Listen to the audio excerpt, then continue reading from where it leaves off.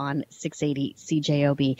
Raywat, I know you've known to travel the globe as well. So people like you and I used to having to prove that we've had vaccines to visit certain countries, but a vaccine passport for Canada, is it a good idea or bad idea, or does it depend on what it's used for? It depends on what it's used for, and also it depends on the circumstance on the ground. So vaccination is fantastic. 2 doses gives you extraordinarily good protection if it's the Pfizer or Moderna vaccine.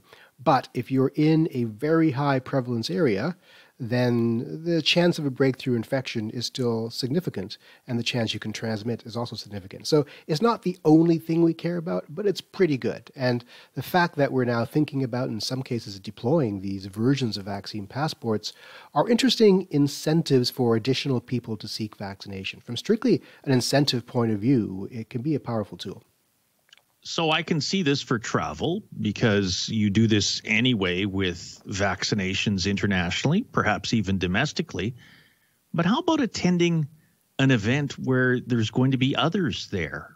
How do you feel about that?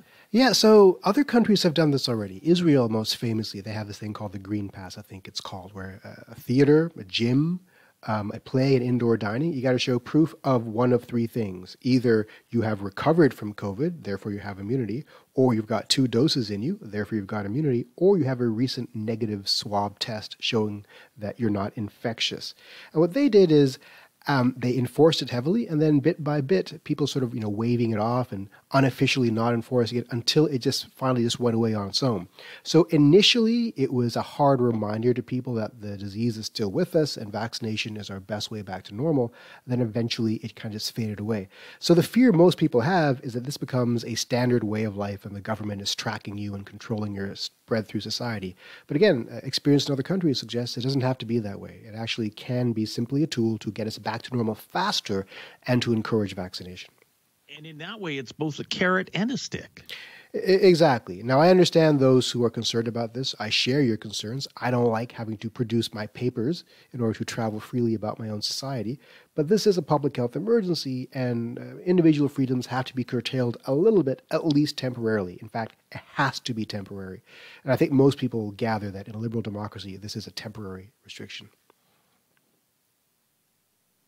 Does it ease your mind a little bit with what Manitoba had to say in so much that this digital QR code, if you will, would only really feature my name? It would say Julie Buckingham and maybe show I don't even know if it would show the 2 dates that I received the vaccines, but they say no public information would be given out on my behalf. It would just show my name and that I would be able to show that I have both shots. Is that important that it not go too far in giving away details? It's very important. Now, other countries like Denmark are rolling their vaccine proof into their overall digital ID system, which is more concerning because then, you conceivably have access to the other information that's tied to it, including your insurance and things like that. Now, Ontario might go that route as well.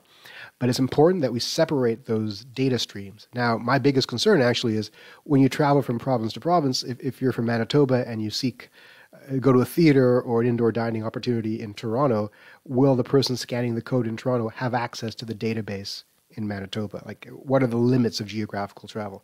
And if you go abroad, how will other countries access this data? But these are solvable problems. But you're right. It's absolutely important that we isolate, segregate, and separate the data so that people do not have their individual privacy compromised. With Raywat Deonandan from the University of Ottawa, Manitoba reporting 237 new COVID cases today, including 2 deaths. When you look across the country, how are we doing? You're doing well. Well is relative, obviously. You're past the peak. The cases are dropping, and it looks like maybe you'll get done the bulk of this wave by the middle of next month, if not the end of this month. Ontario is definitely on track to be done the end of this month. What this means is we can't be complacent. We have to vaccinate on top of that drop in cases to hold them down and to preserve the capacity in the hospital system. I see a lot of optimism right now. Despite the presence of the Delta variant, which is, of course, is concerning, all that means is we have to accelerate that second dose into more people. That's the way we get out of this. That's the way we get to normal faster. Right now, 960,400 vaccine doses administered, including over 151,500 who have had their second shot. So that's roughly just under 67% of Manitobans have received at least one dose. Does every percentage point make a difference? It really does. Now, that's actually higher than the national average, I think. So Manitoba is exceeding the rest of Canada. Every person who gets vaccinated is a bulwark in the population against spread penetration of the infection deeper into society. That's what we want. Because one person vaccinated isn't just protecting themselves, they're protecting everybody else they come into contact with. So everybody matters here. Especially if there's going to be hesitancy around vaccinating children. We protect the children by making sure that everybody else is vaccinated. And we're still getting questions even today. The vaccine will not prevent necessarily me getting sick. It could, but it is designed to make sure that if I do get sick, that I don't wind up in hospital and I don't die. But it is also designed to help prevent me from spreading it to others, correct? There's still a chance that I could get it. There's still a chance I could spread it, but it's far reduced when I have that on board, right? That's right. Think of it as a ladder with the thing that we're really protecting well on top and the things you protect less at the bottom. At the very top, it prevents death extraordinarily well. It prevents hospitalization extraordinarily well. It prevents serious symptoms very well. It prevents any symptoms moderately well. It prevents infection at all somewhat, right? And the prevention infection at all is the holy grail here. But it's actually doing that. With AstraZeneca, we think maybe 6 to 7% reduction in transmission. With the mRNA vaccines, it could be as high as 80%, depending upon what population we're looking at. The fact that we're seeing any declination in transmission at all is remarkable. And the data out of Israel is very compelling. It shows us that 2 doses into people is really stopping the spread of this disease at all. Not just symptoms, but infection. Raywat, you're an epidemiologist, not an expert on international security.